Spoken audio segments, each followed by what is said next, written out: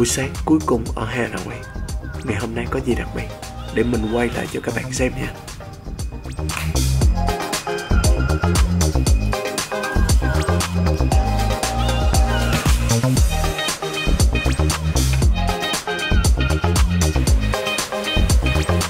Lâu rồi mới tắm bồn, nước nóng, đã hay. 8 giờ 8 phút 20 tháng 11. Dậy tính thôi. 8 giờ mấy à em? Sửa soạn xong rồi các bạn ơi. Sao? Thấy outfit mình thế nào? Hơi bị đẹp trai. Hôm nay thì thời tiết ở ngoài Hà Nội nói chung là kiểu là se lạnh. Chắc là các bạn sẽ thích. Để bây giờ mình sẽ check out khách sạn, sau đó đi ăn sáng cùng với lại cu em. Hôm nay thì mình có hẹn cu em Đức. Một tí nữa thì ra ngoài gặp Đức, kêu Đức sẽ kể nhiều câu chuyện về Hà Nội. Hiện tại là mình đang book xe qua quán phở Thìn. Thì hồi nãy Đức mới đưa mình địa chỉ. Đức kêu là mình qua đó mình ngồi có gì đợi anh em đi chung luôn. Và bây giờ xe tới rồi, để mình lên xe đã.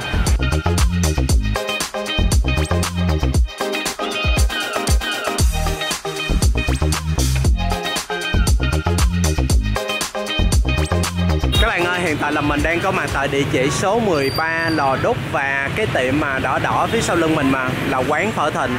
Thì bây giờ mình đang đợi Đức và vô bên trong ăn. Trước mặt các bạn đây đang là tô phở Thìn. Thì một tô này có giá là 60.000. Và trước khi vô quán thì các bạn phải đưa tiền trước thì các bạn mới vô quán và ngồi ăn. Và một bát quẩy này thì có giá là 10.000. Đặc biệt anh thấy một bát có nhiều... Là một người đàn ông trưởng thành trong bát phở nào có hành. À, ok.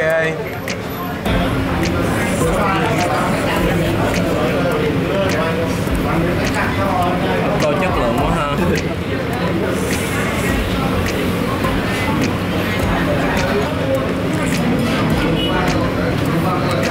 Trải nghiệm tô phở Thìn mình ăn á, thì trong tô phở này sẽ có bánh phở, thịt bò và hầm. Khác với tô phở ở trong Nam thì tô phở trong Nam sẽ có tái, nạm, gầu, gân. Kiểu mà mỗi lần gọi á thì phải nhớ tên nhiều thứ khác nhau lắm. Nhờ tô phở này thì các bạn gọi một tô sẽ bưng ra một tô như thế này. Và cái phần thịt bò sẽ không phải là tái, mà thịt bò ở đây ở quán này đã được xào lên. Kiểu mà ăn, khi mà ăn sẽ có phần cắn vô sẽ dai. Về cái quán phở hồi nãy thì mình thấy là đa phần những người ăn ở đây là khách du lịch, chứ người địa phương thì ít ăn lắm. Tại vì quán kiểu mà lúc nào cũng đông với giá cũng hơi cao á các bạn.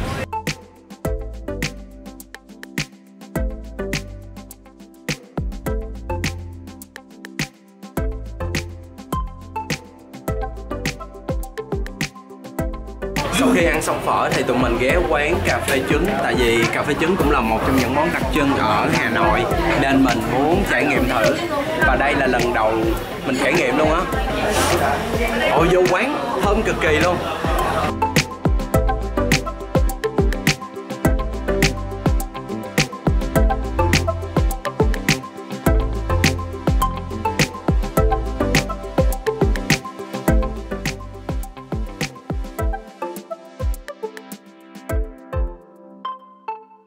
Anh thì lấy lông đỏ trứng nhá, anh đánh với đường, xong rồi nó sẽ ra một cái lớp bông, nó sẽ bông cái trứng mới lên ấy, rồi để cà phê ở dưới, rồi cho trứng lên vào thôi. Béo rồi xong rồi ngọt ngọt, thêm vị đắng của cà phê nữa. Đúng vậy. Theo mình cảm nhận á, thì cái lớp mà xung quanh này nè là lớp ngon nhất, nó đậm đặc nhất. Ăn vô một phát ơi, đã lắm các bạn ơi, nên trải nghiệm thử nha. Quán này tên là Cà Phê Giảng. Thì quán này thành lập từ năm 1946, tức là gần 100 năm rồi đó các bạn. Nên kiểu mà rất là nổi tiếng. Ai mà khách du lịch tới đây cũng nên ghé quán này để trải nghiệm thử món cà phê trứng này. Xung quanh thì các bạn có thể thấy là rất là đông. Sau khi uống cà phê trứng xong thì bây giờ mình sẽ đi dạo vòng vòng lên khu phố cổ. Sau đó ra bờ hồ chơi một tí. Tính hồi nãy nói là Tính thèm nước sấu ở bờ hồ. Sấu luôn, bây giờ em dẫn người anh đi. Ghê, tính ra dẫn mình đi luôn. Thì nếu mà bạn nào chưa biết nước sấu là gì thì một tí nữa thì mình sẽ giới thiệu. Món này siêu phẩm lắm các bạn ơi. Đối với người Hà Nội thì nước sấu có thể là món bình thường, nhưng mà theo mình cảm nhận thì một món rất là xuất sắc.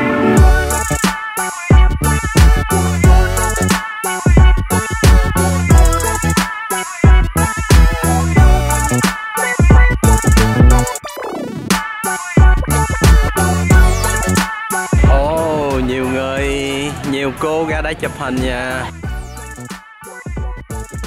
Hiện tại bây giờ tầm 10 giờ rưỡi và thời tiết ở đây á, kiểu mà đang trong mùa mát á, đã lắm các bạn.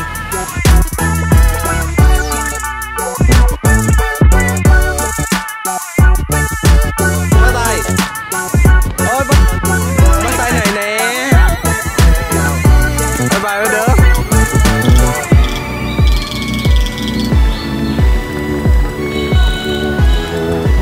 Nếu bạn nào chưa biết thì đây là một khu mà bữa tối hay đua xe nhất ở Hà Nội. Cho 2 cốc nước sấu. Ý, cho Tính trải nghiệm thuốc lào nè. Thôi. Tính. Thôi anh.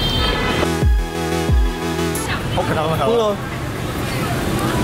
Hút mạnh cơ. Đừng hút thế sặc đấy.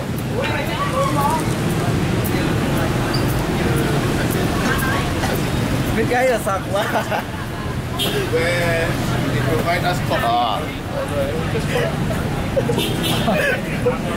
Ổn mà đúng không? Chú là bắt taxi về chứ.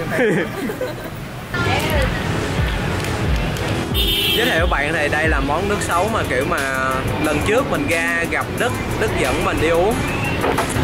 Lần đầu tiên ăn một cái trái sấu mà ngon đến vậy. Đây là trái sấu.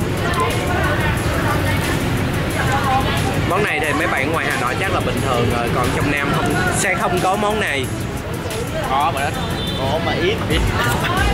Mấy quán bún đậu mắm tôm mới có bán kèm theo. Ăn quả sấu này thì tốt cho sức khỏe, vô chua mà cái vỏ ngoài nó giòn á nên đã lắm các bạn.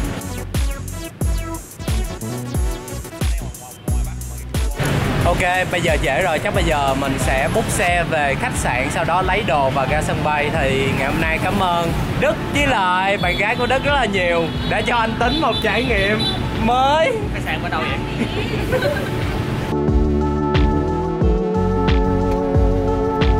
Lấy vali thấy chưa?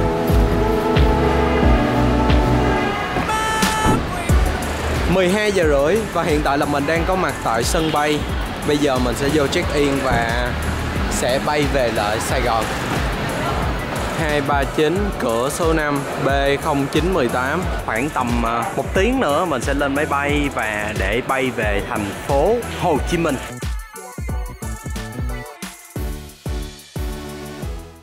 Cái máy bay lần này mình đi thì xịn hơn một tí, một hàng nó tới 9 ghế lần, hình như là Boeing 787 hay thôi. Hồi nãy không để ý bên ngoài khoang, nhưng mà nói chung là khá là rộng luôn. Thử trai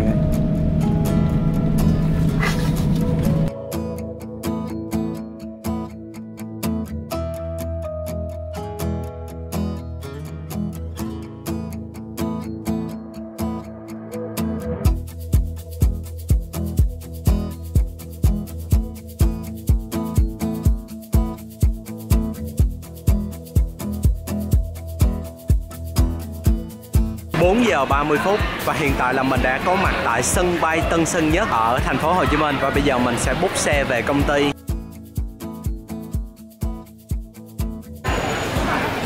Bắt một chiếc Grab ở sân bay thôi mà nó đã kẹt hơn 10 phút rồi các bạn à. Rồi đứng đợi hơn 10 phút anh. Tại vì nó quá trời đông mà không trảm giùm ha. Dạ. Mình về tới công ty rồi các bạn à. Sau lưng là Creatory. Tóc tôi che hết rồi. Hôm nay mới 20 tháng 11 thôi mà công ty đã trang trí cho Giáng sinh luôn rồi. Sao không có ai ở đây vậy? Phòng này đang có meeting. Lấy xe được rồi các bạn à. Và bây giờ chạy về nhà thôi. Nhớ nhà quá rồi. Nhớ Happy, nhớ bé Moon. Hello mẹ yêu. Con đã về. Nhớ chưa quá chưa ơi. Nhớ chưa quá chưa ơi à. Chứ nhớ mẹ hơn. Có luôn. Về tới nhà, ở nhà vẫn là thoải mái nhất. Ok, cảm ơn các bạn đã theo dõi clip này của mình. Còn bây giờ thì bye bye.